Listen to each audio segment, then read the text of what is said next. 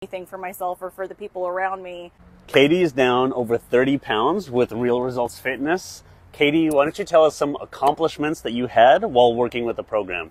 I would say confidence in myself that didn't feel like imposter syndrome. I'm like, I worked for this and I deserve these clothes. I deserve this size and the numbers that I'm reaching. I never had that before. Even in high school, I wasn't this confident. I love that. Yeah. I feel love like that. I earned it finally. Yes. Awesome. So the most confident you've ever felt. Yeah. On top of 30 pounds down. And I'm almost 40. Almost 40, losing inches.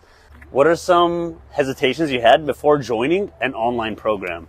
Before even having kids, I had a personal trainer and all he wanted to do was stretch with me.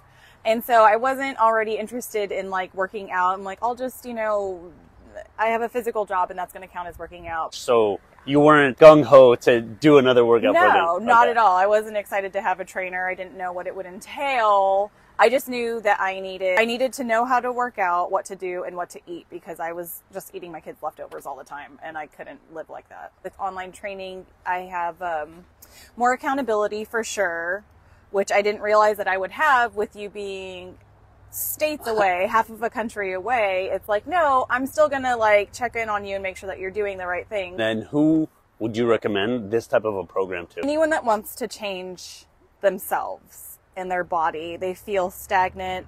I felt weak and I felt like I just couldn't do anything for myself or for the people around me. And so once I got the confidence and the push of like, no, you need to take care of yourself first, then you can take care of everyone else. And seeing that actually happen with my family and my career, it really helped out a lot. Awesome. Thank you.